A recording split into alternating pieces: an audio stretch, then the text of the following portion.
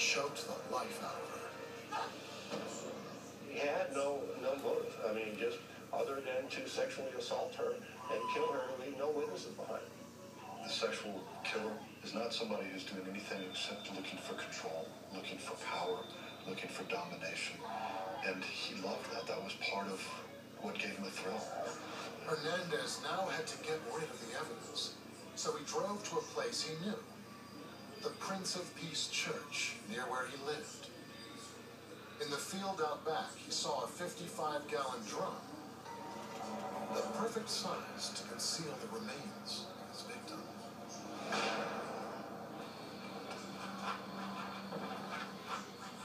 He stuffed Susan's body inside, head down, feet up, left town the next day. 10 years later, Hernandez goes to trial and sticks to his story that he never meant to kill her, that the strangulation was just an accident. The prosecution counters with a harrowing demonstration of the moment of death. We went through the amount of time it takes for a person to be strangled. It takes at least a minute to a minute and a half before they go unconscious, and then another 2 minutes of holding their neck and compressing the airways. All we did then was stop in court, ask if we could take a break while we timed out 3 minutes for the jury to hear. We'll get it. We had to sit there waiting for that time to pass, to just relay how intentional it is to put that kind of harm on somebody. And that was the hardest part of it. That is something that will never leave me, just because you're in that moment.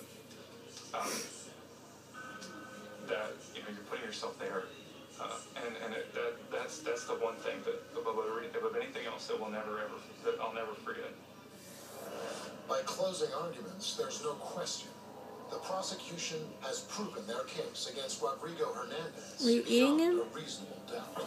The jury took 15 minutes to decide he deserved death. No. I don't think anyone in the county, maybe in the state, has gotten the death sentence as quickly. For Detective Sadler, this vicious killer, We're not eating him. close to getting away with murder. This is the first time that I've handled anything here in San Antonio to where somebody came from out of state, committed a murder and left, who didn't leave a trail, who didn't have You want me to poke him for you? where he didn't turn up on anybody's radar. If he had been still here in Texas, never going back to Michigan, There you go. got arrested, we'd probably still be walking this day. Throughout it all, Hernandez showed not 1 ounce of remorse and never once spoke Susan's name or the name of her son. I'm of the belief that there is evil in this world, unfortunately, and it happens to people that don't necessarily ask for it to happen to them. Unfortunately, that has happened to me and my family and my mom, and I don't necessarily feel like I have to know why anymore. But knowing Susan's killer got the ultimate punishment hasn't brought Chuck what he most wants, a grandmother for his young children. There's not a day that goes by that I don't think about her.